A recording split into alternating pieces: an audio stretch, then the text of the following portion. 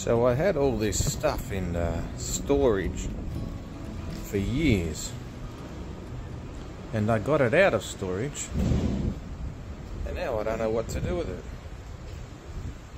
So what do you do with a heap of stuff that you don't need, but it feels like it's too good to throw out, because it's not actually rubbish, but I don't need it. But you can go to the hardware shop and buy nearly everything I have here for $20 or less, brand new. So I just don't know what to do with it.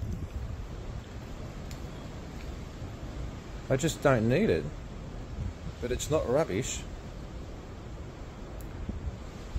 and I clearly don't need it because I had it in storage for 10 years, but it's not rubbish stuff. But you can go to the hardware shop and buy most of it again for under 20 bucks. So I have no clue what I'm going to do with it.